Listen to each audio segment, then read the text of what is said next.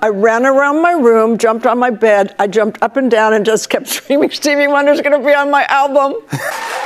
Cher, the iconic singer and Oscar-winning actress, has captivated audiences for decades with her dazzling talent and unstoppable spirit. Now approaching 80, she continues to enchant the world with her timeless charisma and unyielding energy. Recently, her son has dropped a bombshell revelation that peels back layers of speculation, confirming suspicions that have buzzed around her legendary persona for years. As we peel back the curtain on this latest chapter in her storied life, join us as we uncover the truths behind the diva who has captivated millions. Her difficult childhood. Sherilyn Sarkisian, better known simply as Cher, was born on May 20th, 1946 in California. Her early life was marked by instability and challenges. Her father, John Sarkisian, was of Armenian descent and struggled with drug and gambling issues. He wasn't around much, and Cher's parents ended their marriage when she was still a baby. Cher's mother, Georgia Holt, originally named Jackie Jean Crouch, had multiple ancestries, including Irish, English, German, and Cherokee. She was a former model and an actress who changed her name when she moved to Los Angeles and started pursuing roles in films and television. Cher's family situation was complicated and frequently changing. Georgia Holt married multiple times, bringing different father figures into Cher's life. One of her stepfathers, John Southall, was a significant presence. Even though he and Georgia eventually separated, Cher considered him a father figure. Throughout these years, financial stability was a constant struggle, and at one point Cher was even placed in an orphanage temporarily, an experience both she and her mother found traumatic. Despite these challenges, Cher found outlets for her creativity. Fascinated by Hollywood, she admired actresses like Audrey Hepburn, drawn to the glamorous and unconventional styles they represented. Cher herself started to emulate these influences in her personal style and aspirations. By the time she was in 5th grade, she was already organizing and performing in school productions, showing a knack for leadership and performance. Her academic journey included a significant change when her mother married bank manager Gilbert Lapierre, who adopted Cher and her sister and enrolled them in Montclair College Preparatory School. This school catered to affluent families, which made Cher stand out, not just for her distinct appearance but also for her personality and creative expressions. Despite not being the top student, Cher excelled in languages and was remembered by her peers as someone destined for stardom. This period was also when she began to manifest her distinctive behavior, performing during lunch breaks and wearing bold outfits like midriff-bearing tops, signaling the beginnings of the icon she was to become. Her musical acclaim. At 16, Cher took a bold step towards independence by leaving her mother's home and dropping out of school. She relocated to Los Angeles with a friend, determined to carve a path in the entertainment industry. To make ends meet, she took various jobs, including dancing in clubs on Hollywood's Sunset Strip. Cher was proactive in networking, unhesitatingly approaching potential contacts who could advance her career. It was during this time that she met Sonny Bono, an assistant to record producer Phil Spector, in November 1962. Sonny and Cher quickly developed a connection, and soon enough, Cher moved in with Sonny, initially as his housekeeper. Sonny introduced Cher to Phil Spector, who recognized her vocal talent and employed her as a backup singer on several popular tracks. Despite this, her solo singing career started shakily with her first single under the pseudonym Bonnie Jo Mason. The song was a commercial failure, partly because radio stations misunderstood Cher's deep voice as male, causing a misperception about the song's intent. Cher's personal and professional relationship with Sonny deepened, leading them to hold a makeshift wedding ceremony in Tijuana, Mexico, in 1964. The duo's fortunes began to change by the end of 1964 when Cher signed with Imperial Records and released Dream Baby under her name, which received some local airplay. Her next single, a cover of Bob Dylan's All I Really Want to Do, became a hit, reaching number 15 on the U.S. charts. This success marked the beginning of a more prominent phase in her career. In 1965, the pair reinvented themselves as Sonny and Cher. Their song, "I Got You Babe," catapulted them to international fame, topping the US charts and becoming an iconic track of the era. The song's success was so profound that it even displaced the Beatles from the top spot in the UK. This hit led to a fashion craze among British youth, who emulated Sonny and Cher's distinctive style. The couple's success in the UK was instantaneous, thanks in part to a publicity boost following an incident at the London Hilton, which attracted significant media attention. They were celebrated for their unique fashion sense, blending elements of mod and rocker styles, which included bell-bottoms and fur vests. Upon returning to the US, Sonny and Cher continued to captivate audiences, appearing on popular teen shows and touring major arenas. Their appeal was reflected in the widespread trend among American teens to mimic Cher's fashion style and hairstyle. Their album Look at Us, which included "I Got You Babe," was a massive success, spending weeks just behind the Beatles' album Help on the charts.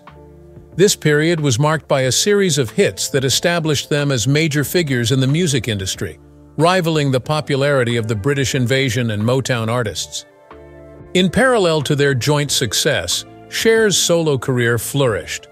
She released several albums, such as The Sunny Side of Cher, which featured another major hit, Bang Bang, My Baby Shot Me Down. This track, along with others like Alfie from the album Cher, showcased her ability to deliver emotional and powerful solo performances. Cher's journey through the music industry not only reshaped the soundscapes of pop and rock, but also paved her path to a new realm of artistic expression: the silver screen breakthrough. Before we take a look at her prolific dating history, let's take a look at what led up to it. You see, by the late 1960s, the changing musical landscape signaled a shift for Sonny and Cher as their folk rock tunes struggled to resonate amidst the rise of heavier rock bands like Jefferson Airplane and Cream. Cher herself was captivated by the electric guitar-driven sounds of Led Zeppelin and Eric Clapton, yet creative differences with Sonny hindered any musical evolution in that direction. During this period of decline in their musical careers, the duo ventured into film with Good Times, 1967. But the project failed to gain commercial traction. Amidst their waning music success, Cher explored different musical styles in her solo album Backstage, 1968, which also did not achieve commercial success. The couple faced further setbacks as both were dropped from their respective record labels.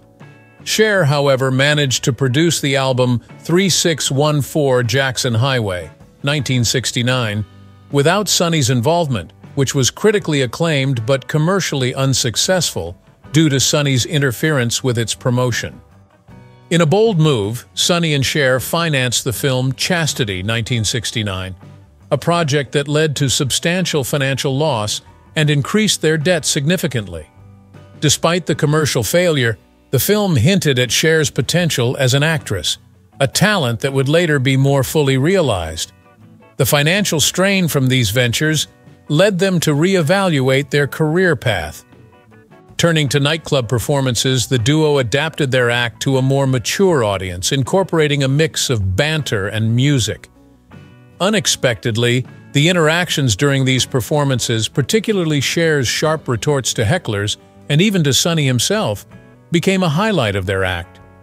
This dynamic caught the attention of television executives, leading to guest appearances on primetime shows, where they developed a sophisticated and mature new image. Their revised public persona culminated in the Sonny and Cher Comedy Hour, which debuted in 1971 on CBS. The show, blending music, humorous sketches, and an endearing family dynamic, captivated more than 30 million viewers weekly at its peak. It showcased Cher's talents in sketch comedy and her iconic fashion sense, highlighted by Bob Mackey's designs. The program also featured the young Chaz Bono, adding to the family appeal. This television success provided a stable platform for Cher's burgeoning career in entertainment, particularly as an actress. Despite her success on television, Cher was not immediately accepted in the film industry as a serious actress. Her early film ventures, including Good Times and Chastity, were both critical and commercial disappointments. Undeterred, Cher relocated to New York in the early 1980s with the intention of studying acting under Lee Strasberg at the Actors Studio, though she never enrolled. Instead, her stage performance in Come Back to the Five and Dime, Jimmy Dean, caught the attention of director Mike Nichols. Nichols cast Cher in the film Silkwood, 1983, alongside Meryl Streep. This role challenged public perceptions of her acting abilities and earned her an Academy Award nomination and a Golden Globe win for Best Supporting Actress. Encouraged by this success, Cher continued to pursue acting with vigor. Her role in Mask, 1985, proved to be a significant breakthrough. Despite conflicts with director Peter Bogdanovich and being overlooked by the Oscars, her performance won her the Best Actress award at the Cannes Film Festival. This role, along with her audacious appearance at the Academy Awards in what became known as the Oscar revenge dress, cemented her status as a film star. Cher's appearance on Late Night with David Letterman in 1986, where she famously insulted the host, and her impromptu reunion performance with Sunny in 1987 further fueled her public persona, blending her musical and acting careers seamlessly. During the late 1980s, Cher's film career blossomed with roles in Suspect, The Witches of Eastwick, and particularly Moonstruck, which earned her the Academy Award for Best Actress. These roles showcased her versatility and ability to draw audiences with her compelling performances, affirming her position as a leading actress in Hollywood. Her prolific dating history. Cher has navigated a highly publicized personal life alongside her illustrious career. Her romantic life has been as dynamic and varied as her career. These relationships, often with fellow high-profile artists, have captivated public interest and painted a vivid portrait of her life beyond the stage and screen. In the 1960s and 1970s, Cher's personal life was as eventful as her rising career. Her marriage to Sonny Bono, which spanned from 1964 to 1975, was central to her early celebrity. The pair not only shared a musical partnership but also a tumultuous marital relationship that culminated in a public and acrimonious divorce. Despite the personal and professional split, Cher spoke of Bono fondly in later years, highlighting a complex relationship that transitioned from romance to a lasting, if nuanced, affection until Bono's death in 1998.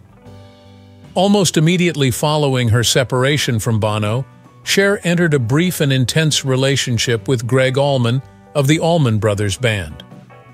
Marrying in 1975, their union was rocked by Allman's substance abuse, leading Cher to file for divorce just days after their wedding, although they later reconciled and remained together until 1979.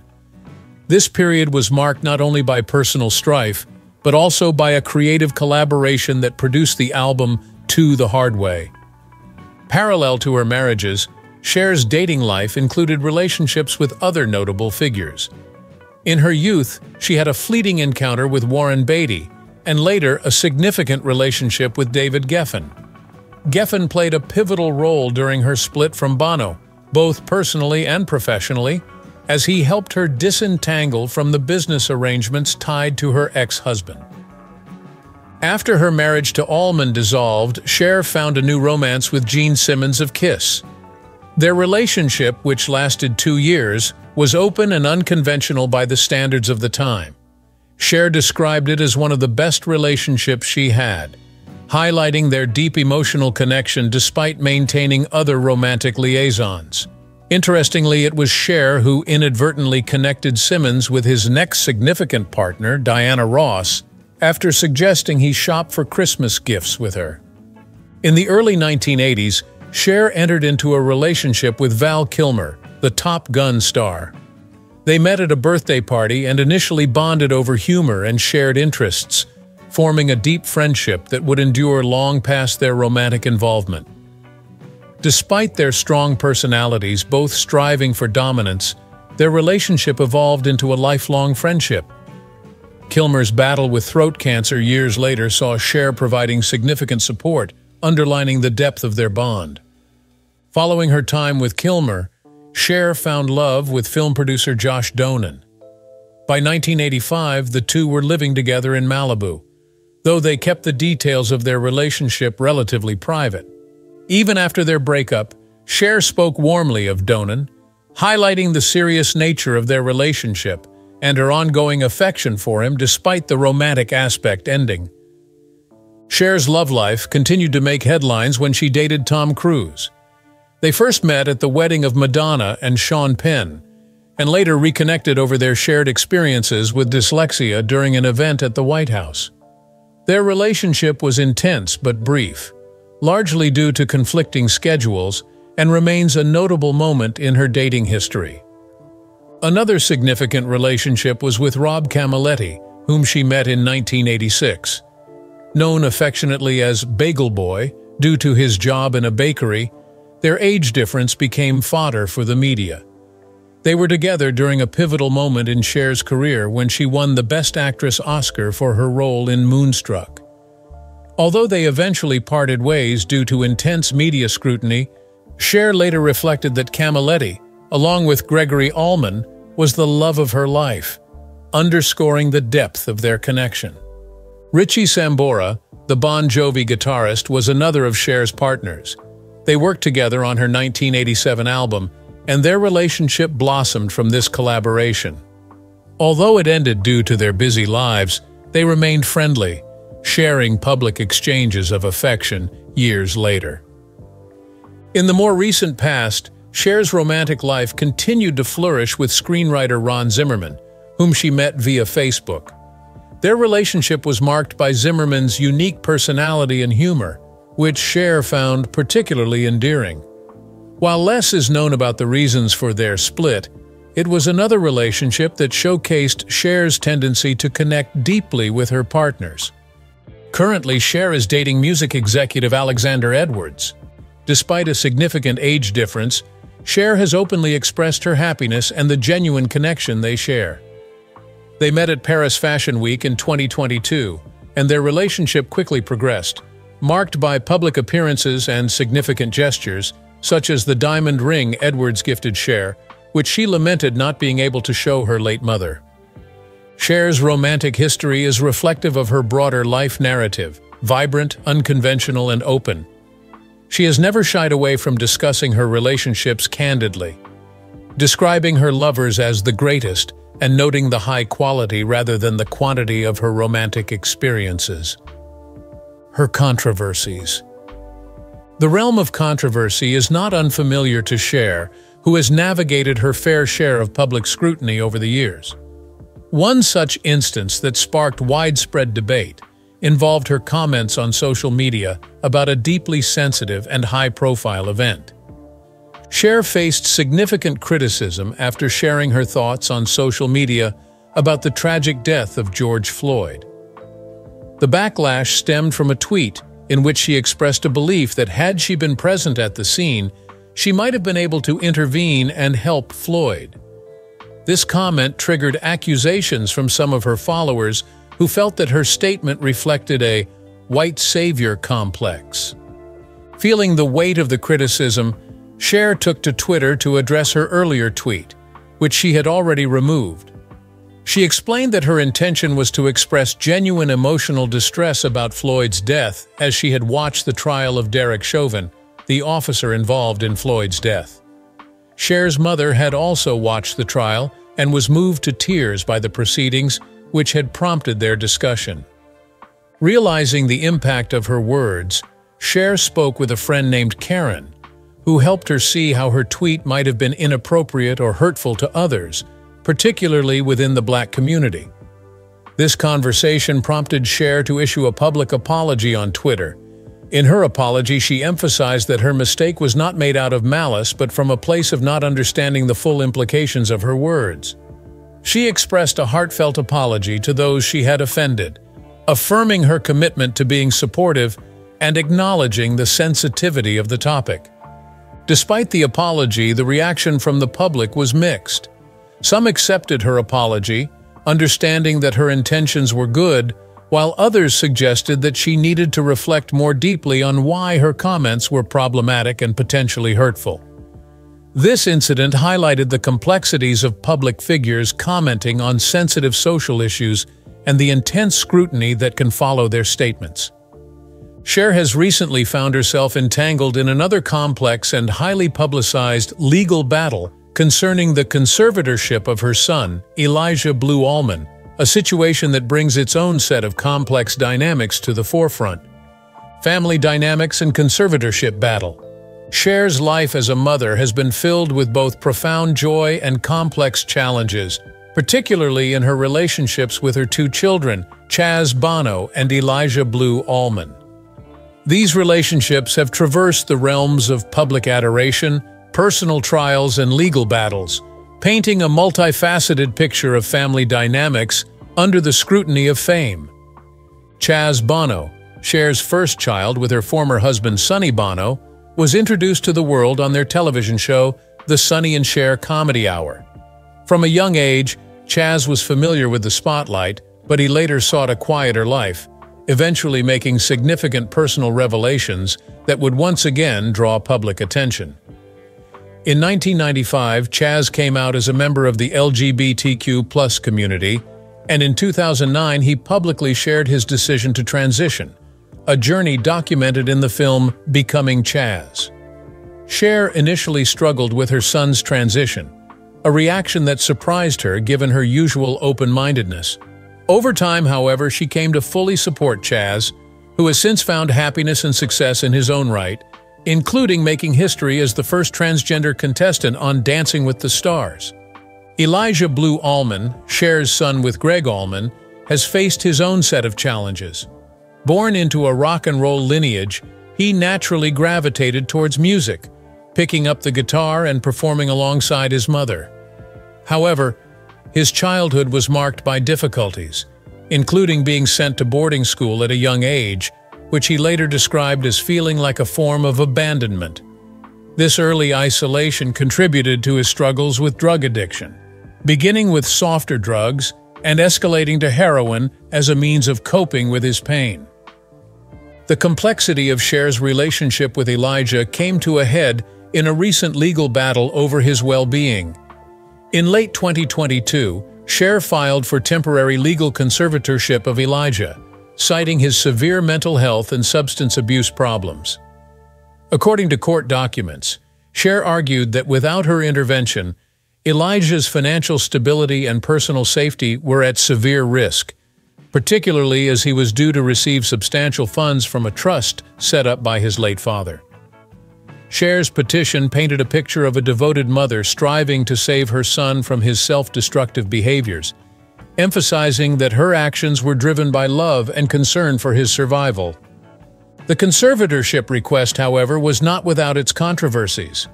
A Los Angeles Superior Court judge temporarily denied the immediate conservatorship, pointing out procedural issues and the need for a fair assessment, setting a future date to revisit the matter.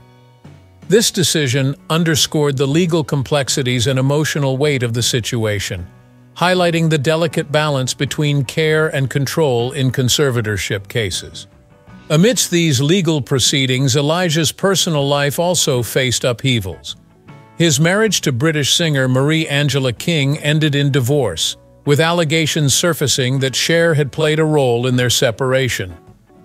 This added another layer to the ongoing drama, suggesting the intertwining of professional, personal, and familial interests. Cher's public statements have reflected her deep maternal instincts and the burdens that accompany them. She has spoken about the universal challenges of parenting, especially when dealing with a child's addiction, which millions of other American families also face. Despite the trials, Cher has maintained that being a mother is her most crucial role, filled with joy, even with heartache. Throughout all these difficulties, Cher has shown a relentless commitment to her children's well-being, whether through supporting Chaz's public transition or fighting for Elijah's health and safety. The ongoing conservatorship battle over Elijah is just the latest chapter in this family's public saga, reflecting the intricate and often painful interactions between personal intentions and public perceptions. What do you think about Cher? Make sure to subscribe to the channel and let us know. Thanks for watching.